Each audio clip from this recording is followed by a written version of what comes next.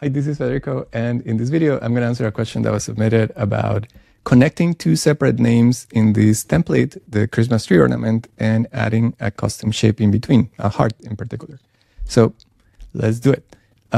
Because we're modifying an existing Cuttle template, we want to hit the button at the top that says Edit in Cuttle, and that's going to show me a view of the Cuttle editor, and it's also going to show me this prompt that says Copy this project. And we want to do this because by doing that, it's going to save a private copy of the project to your projects folder where all the changes are going to be saved. So that's the starting point. So now we want to hit the front component. That's where the edits are going to be made. And the idea here is to join two names together. And in order to do that, I just need to edit the text here. So as an example, I'm going to join Ava and Aiden. And I'm going to put some spaces in between them. I just did 2 spaces, so I get about that much. 2 or 3 seems like it would work. And then the template auto adjusts. And so now I want to grab a heart. So there's a built-in heart shape. I'm going to search for it. I'm going to place it where I want it. Change the size by changing the scaling. I want it to be big enough that it overlaps, but it's also readable. That seems about right. And then I'm just going to nudge it with my arrow keys until I find a good spot. And that's the basic idea. Now to finish it off, we just need to select everything and then apply the Boolean union modifier. So everything gets welded and it cuts in a single line. So one slight downside of doing this is that then if I want to do more text edits, the heart might be in the wrong place.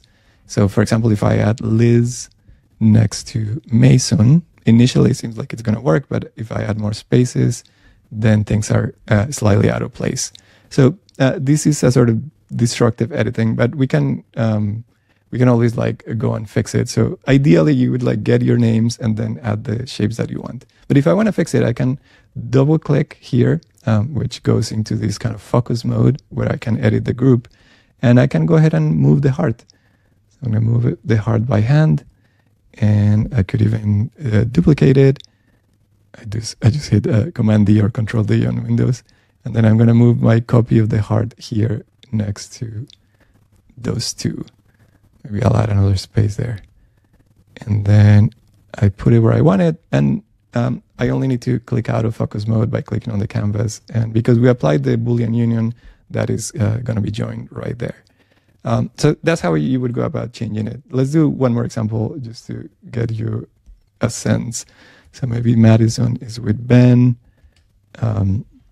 Once again, everything is slightly out of place. I'm going to add another space there. So double click into it. So I can go ahead and move the hearts. Oops, sorry, I didn't want to move that. I want to move the heart. I'm going to use my arrow keys. And then move this heart between these two, and perhaps you want to incorporate another shape, and that's going to work too. So let's try a star. And I can scale it. So maybe Madison and Ben are joined by a star, and yeah, once I'm done, because I already applied the Boolean union, I can click out of it. So yeah, this is the basic idea. I think you can go from there.